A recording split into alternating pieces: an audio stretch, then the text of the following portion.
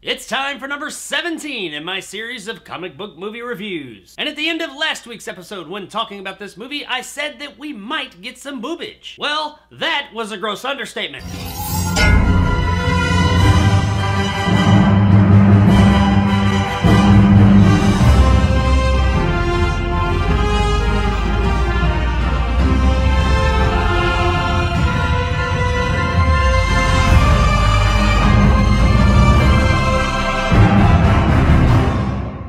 Sheena, also known as Sheena, Queen of the Jungle, is brought to us by director John Gillerman. Stars Tanya Roberts, Ted Weiss, and Donovan Scott. Sheena grew up in the African wild, raised by a mystical witch woman. When her foster mother is framed for murder, Sheena is forced to flee, helped by her abilities to talk to animals and her knowledge of the jungle. So Sheena is kinda like a female Tarzan, sorta. After the death of her parents at a young age, she is raised by a jungle tribe in Africa. And apparently the people of this tribe can go all Aquaman on land-fearing animals and speak to them. We see her learning how to do this pretty early in the movie, and really the way that they do it is pretty funny. They just kind of like are standing there in this oasis in the beautiful African landscape and then take their hand and start doing this kind of thing like this, and you're wondering what in the actual fuck is going on here. It's around this point in the movie that you start to notice what kind of movie you're getting. And the next scene is what really sells it all. When adult Sheena rides a zebra on screen and that early 80s synth Chariots of Fire-esque score kicks in, you know exactly what kind of movie you're in for. This is a corny-ass, goofy, early 80s adventure flick. Think Romancing the Stone, but nowhere near as deep, and that's saying something, because Romancing the Stone wasn't really that deep. Now, besides the copious amounts of early 80s cheese that you first notice, the other thing you will notice about Sheena is that this movie looks really nice. Regardless of how light this narrative is, man, they really put some money into the location. There's some absolutely gorgeous African scenery here. Tons of some really great close-ups of African wildlife that we just don't typically see in this light. It's like if the BBC added some weak-ass human narrative to the Planet Earth series. The only thing missing here is David Attenborough. It's a great looking movie. It just doesn't have a whole lot going on in the narrative department. The basic story is that Sheena's adoptive mother, which is like the shaman of this tribe, is framed for murdering the king of Africa. Well, not really like all of Africa, just this one part of the country, which I don't really think is a real place. I mean, I'm sure they were in Africa when they filmed it,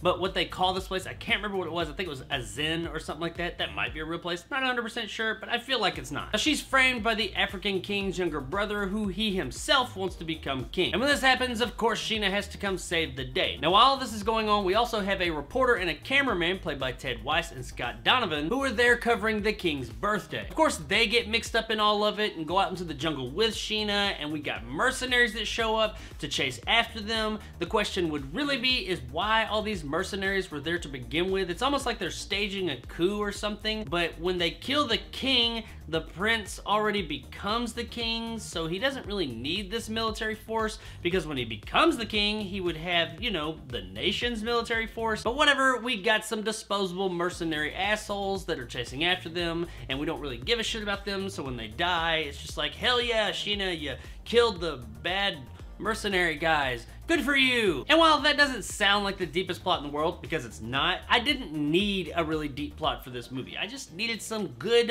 early 80s adventure fun, and you do get that here and there in this movie. It's everything in between that's a problem. There are long stretches of this movie that are just really slow and nothing's happening and it's kind of boring. Now, there are also some parts of this movie that if you're down with that whole cheesy early 80s adventure film vibe, you're gonna really like. There's some really cool parts. But damn it, man, like I said, everything in between is just a hell of a slog. Some of the stuff that happens in this movie is also really out there. Like, I get it was the early 80s and these adventure movies were kind of corny, over the top, and hokey, but man, some of the shit here is just too far out there. It was too much for me to accept. Like, there's a part where like she takes a flaming arrow and shoots it at this truck and hits these barrels of gasoline in the back of this truck. Like, this truck has like 10 fucking 50-gallon drums of gasoline and she just shot it, pierce them with an arrow on fire. And while, yeah, it lights up on fire a little bit, it's more like a casual flame and less of a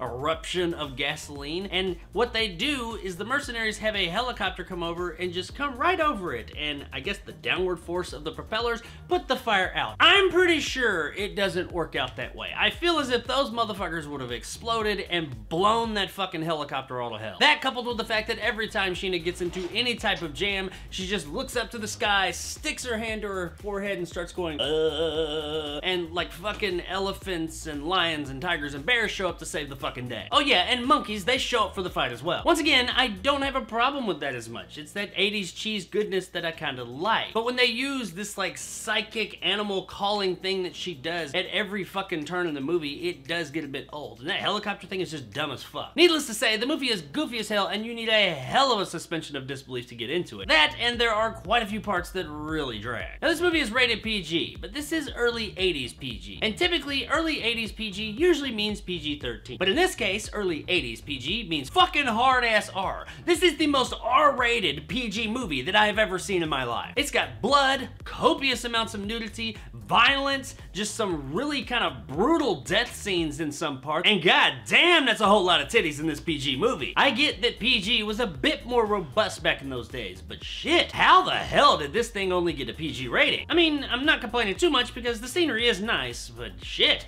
that rating system's just out the fucking window. I will say though, Tanya Roberts, go on, girl. Now, the characters we get in the film are about as thin and weak as the narrative. Like Sheena and Vic, they are madly in love, and that's great and all, but why? He's professing his love to this woman within one day of meeting her, and all they've been doing is walking across the fucking Serengeti for a while. But for some reason, he just knows that she's his fucking soulmate, I guess. I don't know, but that's how the movie presents it to it. It also doesn't help that on top of the weak narrative and weak characters, this movie has extremely bad dialogue. Like, some of the dialogue doesn't even make sense, and what does, you're just like, what? Why is that there? Like, at one point when Ted Weiss and Scott Donovan are like arriving in Africa and they're flying over this area, and the one guy says, hey, any white folk here? And the pilot just turns around and goes, oh no, very black. I mean, what the fuck is that? Who the hell talks like this? And another part where they're like talking about an arrow that they've made, and she's all like, this is very good arrow you have made. And he's like, yes, it is, but it is top heavy. And she responds by like holding it like this and going, yes, by 3 fingers. What? What the fuck does that mean? And why the hell are they talking like they're in a 1930s Tarzan movie? But we can't blame it all on the dialogue. Tanya Roberts, for instance, man, she is gorgeous. This woman is beautiful, but holy fuck, she cannot act. She can gaze up at the sky like great. I mean, she looks wonderful like for 50% of the fucking movie when she's just sitting there looking at the camera right past it, just up going,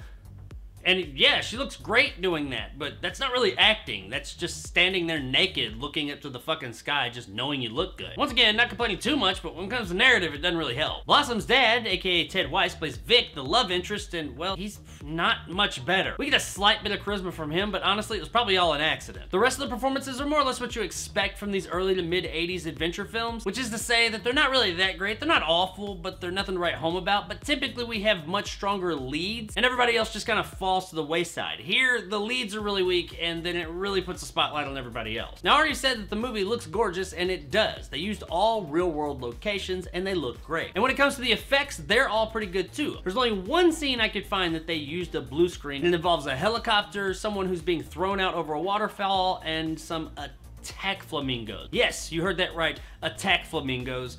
I don't even want to explain this whole situation because it's really fucking out there, but hey, just watch the movie. Look that scene up. It's on YouTube. It's worth it, I guess. It doesn't look good. It's blue screen. It sticks out like a sore fucking thumb because everything else here looks really good. Beyond that one scene, everything else is done in camera and it looks fantastic. I mean, they've got Sheena like swinging these big swings, like real big wide shots in an actual fucking jungle from like tree to tree or just across these big vistas. And while, yeah, I'm wondering what the hell is this vine attached to, it looks great and it is in camera real. It's very rare that you could see any wires or anything. There's really only one time that I said, oh, I see a wire. The rest of the time, it looked great. There's also an epic horse fall, or really zebra fall, in the end of the movie where the zebra is going like full bore and just fucking nose dives in the ground and the person that was riding it is like thrown across the fucking desert. It is fucking epic. This is one of the most hardcore horse falls I've ever seen in a movie. It doesn't necessarily make up for all the other stuff narratively that the movie's so lackluster with, but it's still pretty cool looking. All narrative and character stuff aside, just from a visual standpoint, this movie looks great. Guys, Sheena tries to be a fun adventure movie of the times, and it has its moments, but overall, it's just kind of bloated and has way too many drawn out boring scenes. The narrative is just pretty dumb, but not in that dumb fun kind of way. And the performances are just really bad. But there is still some early 80s cheesy, goofy fun to be had here if you can put up with the other stuff. And the movie really does look fantastic overall. Unfortunately, all that's just not enough to save it from really only being worth checking out on USA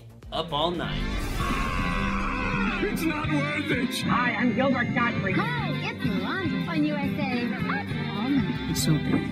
It's just not worth it! Once I started watching this movie, I did remember it from my childhood, and I did have fonder memories of it from back then. And as this series goes on, I'm finding that some of these memories that I had as a kid of some of these movies I'm going back and watching now, I should probably have just left them back then, and Sheena is one of those movies. This is really only going to be for the most hardcore 80s cheesy adventure flick lovers. So there it is, guys, my review of Sheena. If you enjoyed and want more content like this, hit that subscribe button and help my little channel grow. If you want to help out the channel, check out my Patreon in the description below and become a jarhead and get some of the awesome benefits to go along with that, like these guys, and possibly join my top tier and become a bad motherfucker like my man Greg C and Dragon Khan. If you liked what I had to say, give me a like. If not, let me know in the comments below why. And as always, stay sexy, Zimbabwe!